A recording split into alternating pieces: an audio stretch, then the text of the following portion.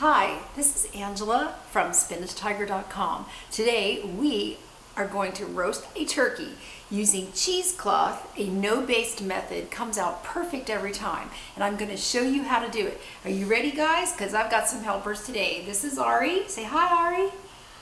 And Gabriella. Okay, so the first thing we have is an 11-pound turkey. We have some sage, celery, onion, and orange. Then we have a quart of homemade turkey stock that I made yesterday. If you don't have turkey stock, then you can go ahead and you can use a store-bought chicken broth, and then what I'd like you to do is melt a stick of butter into that, cool it off, and then we're gonna pour that over the turkey with the cheesecloth. The first thing we're gonna do is we're gonna go inside of this beautiful bird, and we're gonna put our sage leaves that Gabriella picked off and has ready to go. So I'm going to put those under and inside the skin. It's going to give it a nice, kind of a pretty, it's pretty underneath, and it's going to give it a nice sagey taste.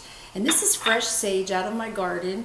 If you don't have fresh sage, I recommend not using the crushed for this method. You could just skip it, or go ahead and get some fresh sage. I think it really adds to the turkey flavor.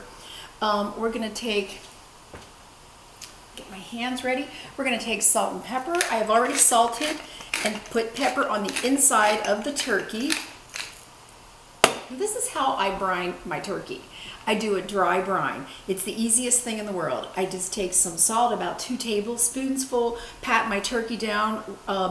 It's washed, it's dried. We put the salt all over it, and then we wrap it in plastic and we refrigerate it. And this is a fully thawed turkey, refrigerated for about 3 days. You could do 2 days, you could do 1 day, but 3 days really gets the salt down into the breast, and then you have a really tender, moist breast. Moist breast, that's right. Now, Ari, this is what I want you to do. I want you to stuff that orange and celery into the turkey. Can you get it in there? Yes. Okay, go ahead and get that in there. Get that in there. Celery.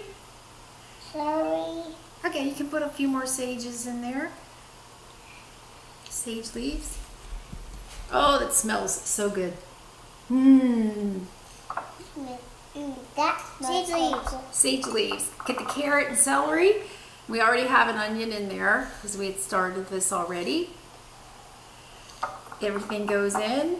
I don't put stuffing inside because we do that separately. Hey, this smells good. This smells really good.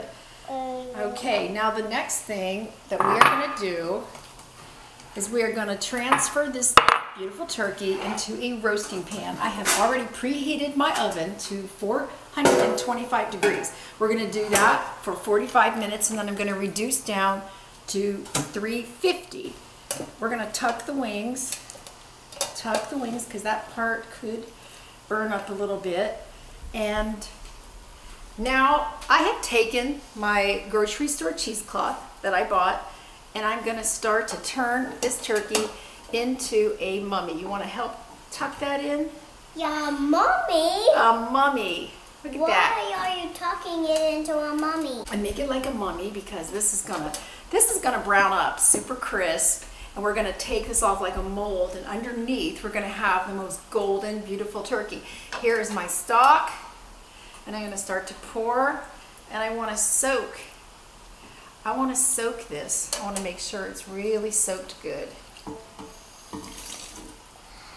I have seen other cheesecloth methods where they soak the cheesecloth first. I have found that really difficult to then take that wet cheesecloth and put it over the turkey. I just think putting it on dry, I have it all nice and neat. I have it exactly the way that I want to. Now we're gonna pop this in the oven again at 425 for 45 minutes. It smells good. It smells good already because that stock smells good. I had cooled it slightly, so it's not steaming hot. Okay, we're gonna now go wash our hands. We're gonna come back later and show you what happens with the unveiling of the turkey. Okay, we're back. It's 2.5 hours later, and we didn't let the turkey rest because we were anxious to do the video, but I would say let it rest for 30 minutes. Then the cheesecloth will pull off pretty easily. We were a little anxious, so we did lose a little bit of the skin, but you can see how beautiful that is. And then somebody was hungry, and when we were getting ready for the shoot, what did you do? I ate the turkey. You ate the turkey, but that's okay because it was pretty delicious. So it's a nice crispy skin. It's all done. It's ready to carve. You can get the complete recipe and pictures from other turkeys that we basted with the cheesecloth where I did let it sit on properly, and you can see that at spinachtiger.com.